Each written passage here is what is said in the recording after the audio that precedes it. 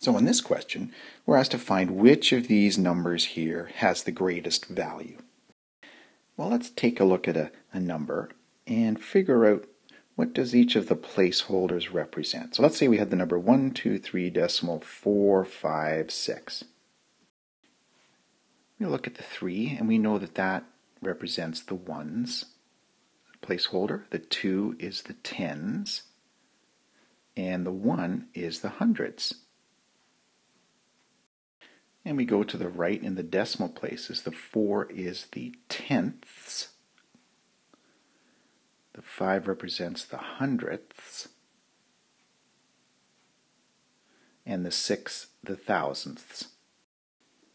So let's look at the number 1 here, which is a hundredths value. Let's write it out as just a hundredths its value. So 1, and just put zeros in the place of the other things. And we'll do the same for the 2. We'll write it out and we can see that it would be 2 and put 0 in the place of the other things. I'm just going to go up to the decimal point in this case just to start. And then we'll look at the 3 and write it out. In this case we don't have to put any zeros before we get to the decimal. So you can see that 100 is bigger than 20 and 20 is bigger than 3. Regardless of the value of the number, like you look at 2 and 3, 20 is bigger than 3, even though 3 is a bigger number than 2.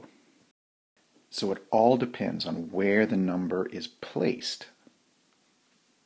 Well, let's continue.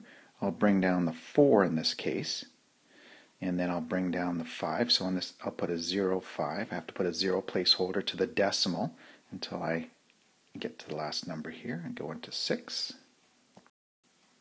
So again, 0.4 is bigger than 0.05, and 0.05 is bigger than 0.006. Again, it all depends on the placeholder. Even though 6 is a bigger number than 5, 5 is in the hundredths column, and 6 is in the thousandths column. So 0.05 is bigger than 0.006. All right, so let's apply that reasoning to our question. So what we're interested in is just where is the largest placeholder for these values. And I can draw a line right down here. So all we're interested in is these numbers here. It doesn't matter what these numbers over here are because we know that any of these numbers will be bigger than these. So I look at 0.4, 0.2, 0, and 3. Which of these numbers is the biggest? And we can see that it is here. 0.4 would be the greatest value of those.